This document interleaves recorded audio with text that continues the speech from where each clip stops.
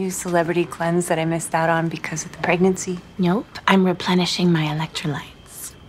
Ian is in the bedroom, and I gotta tell you, Jane Ian sex is giving Deb Grayson sex a run for its money.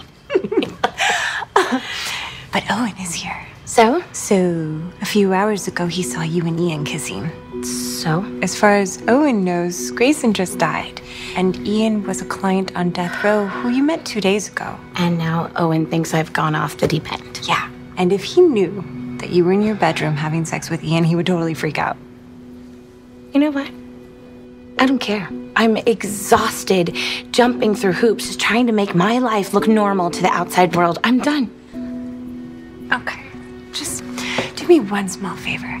Keep Ian in your bedroom until Owen leaves for work.